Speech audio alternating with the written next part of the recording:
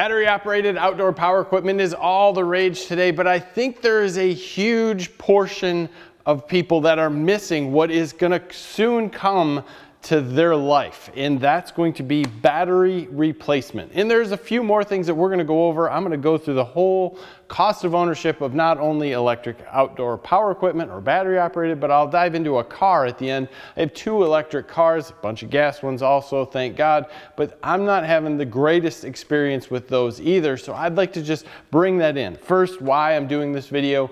I did a short form video on this Ego battery and it went dead, then the whole battery went completely berserk. It's not happy. This is $300 to replace this single battery. That basically renders the lawnmower that I have completely useless. So I either have to invest $300+ in a battery, or I have to go out and buy a new lawnmower, which raises the case of, is it more logical to spend $450 on a new lawnmower-ish, maybe $500, even $600, or should I spend $300+ on just the battery, hoping that that lawnmower is going to stay running? First, the initial cost on getting into these units is incredibly expensive, and most of the parts that you're getting are all plastic. You're getting a plastic deck, which in some cases is really nice. It doesn't rust. But long term, it can crack, it can stress crack, it can do a lot of different things. It's not high quality wheels that you're getting on them, most of them anyway. Some of them have ball bearings, most of them don't. You have a drive unit on most that are self-propelled. Those things are erratic at best. And there's a lot of wiring in there that sometimes can get a little wet, damp, and not get happy. So there's been a lot of people that have had great experiences with them. Me, on the other hand, have had more failures than not, and I've used many of them. You can search our channel. I love them because in some cases, for the short term, they are awesome. I've even tried a battery-operated zero-turn lawnmower, which was a complete fail. So with that said, when we look at affordable stuff, if you're going to buy into battery-operated outdoor power equipment, this includes Toro, any brand that's out there, you're going to spend an amazing amount of money to get into a low-end mower. It's not going to have the power of a high-end gas mower. It's not going to have the cut quality of a high-end gas mower. It's not going to have the runtime of any gas mower that's out there for the most part, and you're going to spend a lot of money for it. Within 5 years, 90% chance says you're going to replace that battery. That battery is going to be crazy expensive, and that's why I always tell people buy DeWalt, buy Milwaukee. Milwaukee's lawnmower is crazy expensive. But at the same point, you can use those batteries that are in it for other tools. So at least you're getting some sort of use out of it, and when you go to sell it, most other people out there will have that battery. When you try to sell an Ego lawnmower, and trust me on this, go to Facebook Marketplace, look it up, look for an Ego mower or a snowblower or any Toro, I don't care, pick them out. Without a battery, that unit is absolutely not worth a thing. Nothing. And then you can even put a 2-year-old model in there with a battery. It is not worth a thing. So I'm going to just jump into depreciation. That is something that no one looks at when they're buying this.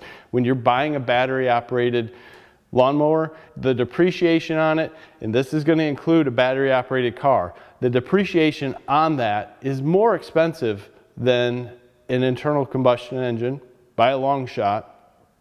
Then when you look at it in the gas savings amount, you're not even coming close because of the large drop in depreciation. Now, you're not going to see this. You would see it on a more expensive zero turn because you may spend $4,500 on like a Greenworks zero turn, and that unit is basically worth less than $1,000 after the first year.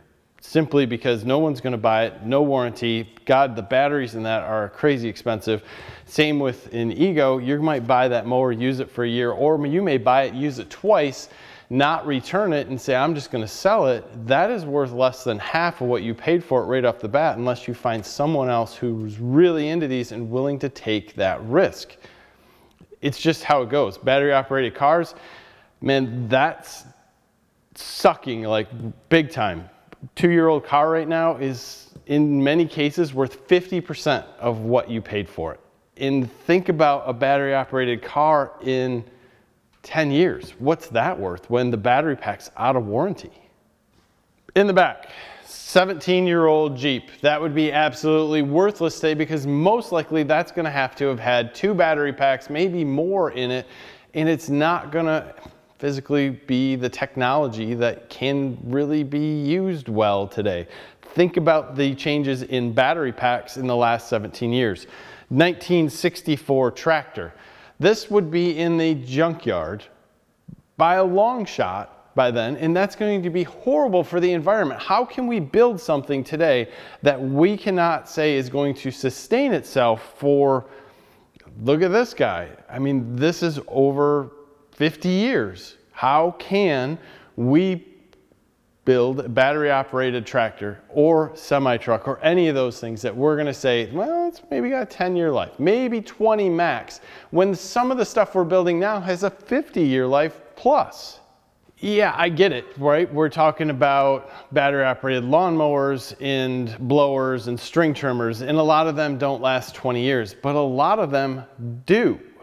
20-year-old lawnmowers are not uncommon to find at a garage sale for 50 bucks. You're not going to find a 20-year-old battery operated plastic motor there for 50 bucks. That's going to be 5, or I'll pay you to take it. Think about what's going to the landfills. How is that helping us? How about the recycling that is inside of this battery? All the minerals that are mined out of the earth to put in this battery, where are these going? These are all toxic. They should never go to a landfill. They should be recycled. And how do you know that when you drop them off, they're actually getting recycled? Because it costs money to recycle this. I just read an article, it's on Google. If you go to Google and on your phone and look and you search battery operated vehicles, they said by 2050, we will only be able to maybe make up 50% of the lithium content by mining that will be needed for battery operated vehicles. We will not be able to keep up the mining to keep up with the pace of the lithium needed. So battery operated vehicles are not sustainable using this type of cell, and this is a lithium ion cell. This is a lithium iron phosphate cell. All of them use lithium. We're going to have to switch battery technology in order to make it to that point in 2050. So as much as we want to push to continue to do this, we can look at our power grid and say, can that handle it? We can look at all different kinds of things, no matter what. And all of it, including our power grid, even solar, is going to take up some sort of resource and not be good for the environment. What are you going to do with all these solar panels once they're junk? Landfill. What do they have inside of them? There's a lot of bad crap that we're doing. And no matter what we do, this is kind of and I'm not going to get political on you, but this is just a ploy, because this stuff doesn't save the environment. When we look at a battery operated car, you say, simple Tesla Model 3, $40,000 car. Let's just go there. 2 years old. And I don't own that car, but this is a great example of it. If you ran that car for 30,000 miles in that case, and you say, okay, look, $100 worth of fuel gives me 500 miles, so you're going to put in what, 30,000, so that's 60 tankfuls, $100, that's 600 bucks in fuel. Fix my math in the bottom, but either way, depreciation of that car is going to be, right now it's half. You can buy a 2-year-old Tesla Model 3 for $20,000 used. No joke, they're out there all over the place, and you can't easily get rid of an electric car at this point. I have a Ford Mach-E 2021. That is worth literally less than half of what it's worth new, and I only have 16,000 miles in that car, and I'd love to get out of it. Trust me. That is just something that's not sustainable. What is that car going to be worth in 7 years when it only has 1 year left of battery warranty? Because right now, this battery is going to be crazy expensive to put a pack in, because it takes 5,000 of these little guys to make that car run. I know it sounds like a rant, but I think that this is more of what people need to realize as to what's happening, rather than saying, I'm saving the planet by driving an electric car. I never believed that, because I knew that the mining of this is absolutely insane as far as what we're destroying. It takes big diesel equipment to do that. Diesel is not our enemy, by the way. Diesel is going to be great for a lot of things that we can use, but a lot of people think diesel is the worst thing ever. Well, we're using it to mine your lithium batteries. We're using it to get this for you. And according to many studies out there, it takes almost 100,000 miles for an electric car to start to become a win in the energy game. So as far as CO2 emissions, it takes 100,000 miles of that car being used to save up for the emissions generated for building that car. 70% more or so emissions created in the construction of a EV than a normal combustion car. So up until 100,000 miles, you're killing the environment. After 100,000 miles, you're okay. Not many electric cars are going plus 150 as far as 150,000 miles before they need a battery replacement. It's just not happening. That is Tesla's number. I'm seeing it all over the board. Yes, there are outliers. Yes, someone's going to tell me they've had this Ego battery for 6 years and it's just going strong. Car batteries, meh, some. I'm seeing some die at 60,000. I'm seeing some die at 150. Most are dying right around the 8 to 9 year mark, and when they do, it's super expensive. Who wants to buy that bill? With all that said, I am not saying battery operated equipment does not have its place, and unfortunately it is very convenient for some. If others would just take care of their equipment, stop the ethanol in your small equipment, use rec fuel, learn a little bit about how the carburetors work and what you can do, maybe even just pour in some stable, you'd be way better off. But in this case, this is something I use. This is a Toro 60 volt snowblower. I do some snow plowing and I have very few sidewalks that I take care of.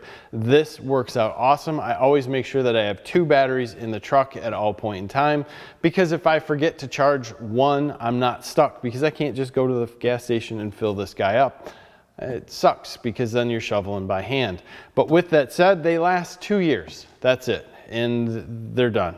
And then you have to buy another one.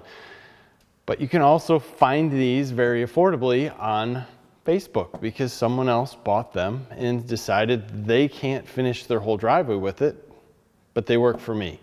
So I'm trying to save it from the landfill or whatever else. You can get it very affordably. But with that said, these things after 2 years are junk.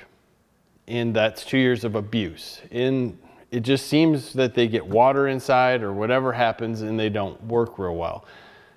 At least you know it before you go in and you decide what you're going to spend on that 2 years and move on. But I still feel bad sending all this stuff to the landfill, because there's not much here that people recycle. In some cases they do, but I think some of that, like our plastic bottles, that's another one. Research your water bottles and recycling plastic bottles. It costs so much to do that, that many companies who are not really ethically working well will buy a bunch of those plastic containers to supposedly recycle or get paid to.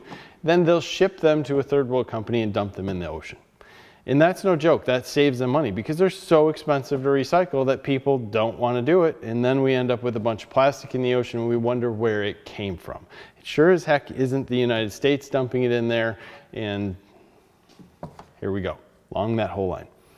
Anyway, let's get back to the battery. Lesson 1, battery technology needs to make a huge change in order for us to sustain what we are doing with battery operated tools, battery operated cars, and all the stuff that we're trying to push and move into battery operated semis.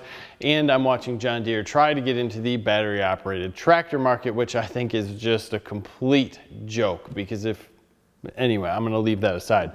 The lithium iron phosphate batteries that we're seeing going into cars now last a lot longer. Supposedly, we'll see. These little cells are great for tools, but the long-term aspect of all this is, ask your dad, if he's older, how many drills he's owned in his lifetime. And that answer is going to be probably countable on one hand.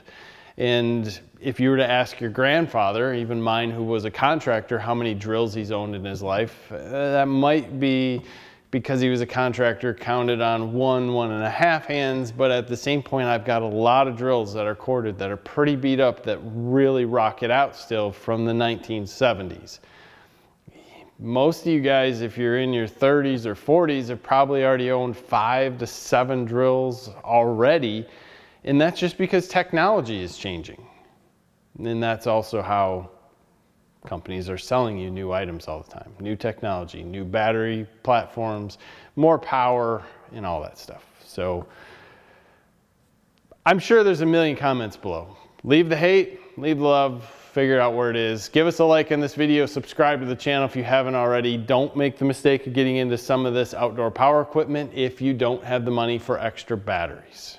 Thank you for your time. Have a great day.